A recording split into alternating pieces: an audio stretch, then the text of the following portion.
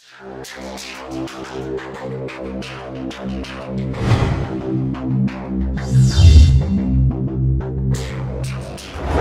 today I'm going to run you through a quick shoulder workout that I like to do. I rarely do shoulder workouts on their own day, but I got a few requests, and so I thought I'd do that for you guys. So I'll see you guys in the gym in a minute.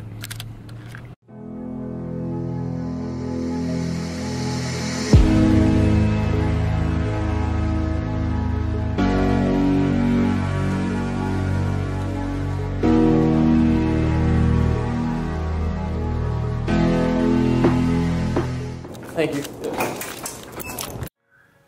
Hope everyone is doing well, and as you know, I'm going to be talking over this shoulder workout briefly, and the topic I'm going to be bringing up is just something that I get asked quite a bit, and that's when I have planned to compete in either bodybuilding or powerlifting.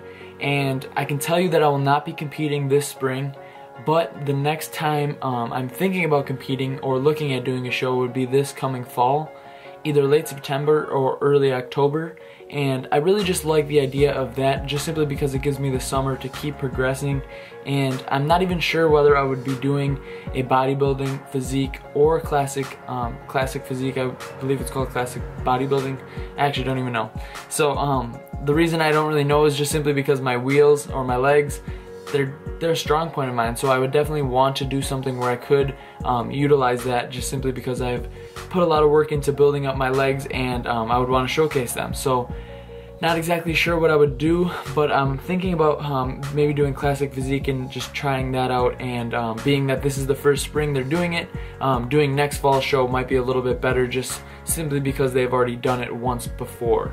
That is kind of what I'm looking at doing in terms of bodybuilding. In terms of powerlifting, I have thought about doing a powerlifting meet this coming summer. There's a few shows this summer that I was looking at doing, powerlifting meets that I'm looking at doing this summer. And I would probably be just competing in the 165, I believe it is, or 163 class. Not exactly sure on that either. As you guys can tell, I really just enjoy training. I'm not too wrapped up in feeling the need to jump in a bodybuilding show or a powerlifting meet right this minute, just simply because I want to continue training, continue staying in a surplus, and make progress. And without being in a surplus and having to diet down for a show, or diet down to make a specific weight class for powerlifting, I just feel like that's kind of deterring away from my goals, which are just to get stronger and to put on quality muscle without putting on too much fat through the summer.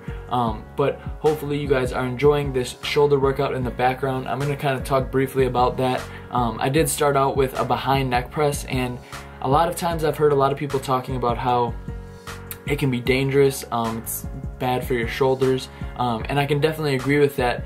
But if the movement is done properly and in a safe manner, you can definitely make a lot of progress. And I specifically like this because I have heard a couple things. It incorporates the medial delt or the side delt, which is what you're going to see that really give you that cap look, more than a front OHP would or overhead press.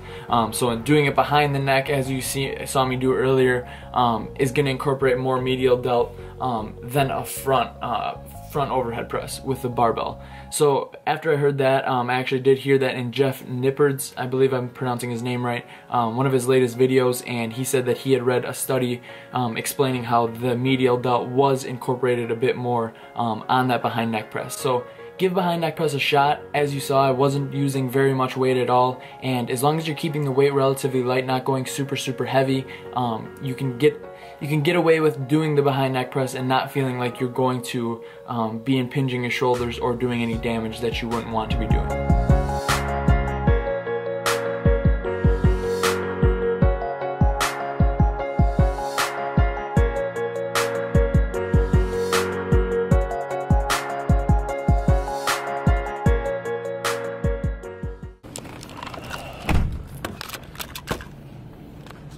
So hopefully you guys enjoyed that shoulder workout. Like I said, I typically don't do shoulder workouts by themselves. I usually throw my shoulders in on my push and pull days, especially my medial delt. I'll just throw in lateral raises at the end of my pull days as well.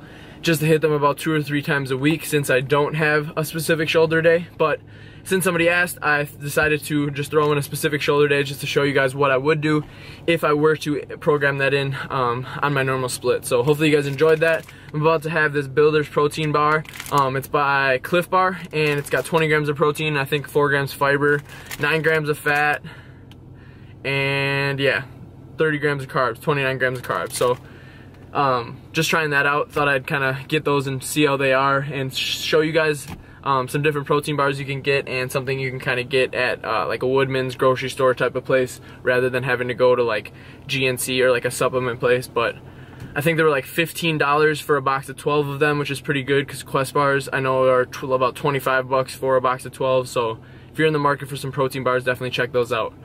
This is going to be the end of the video, guys. Hopefully you guys did enjoy that. I think I'm going to do a commentary over the workout video, which you guys would have already seen. But thank you guys as always for watching. I will talk to you soon, and make sure you subscribe to my channel for more frequent uploads, guys. Going to be coming out more frequent videos just so you guys can see more content, and definitely just show you guys that I'm going to be consistent with this, and I'm in this for the long run. So thank you guys again for watching. I'll talk to you guys soon.